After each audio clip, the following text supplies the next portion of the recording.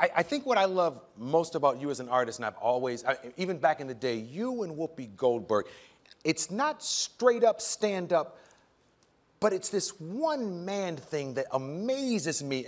Are you going to do more of those? Yeah.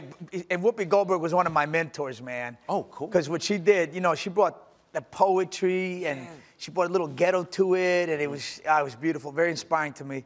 Yeah, I just did my last Broadway show, Ghetto Clown. We did it for HBO. Comes out March 28th, and oh, cool. I think you're gonna dig it. Cool. Yeah. It's called Ghetto Clown. Ghetto Clown, yeah.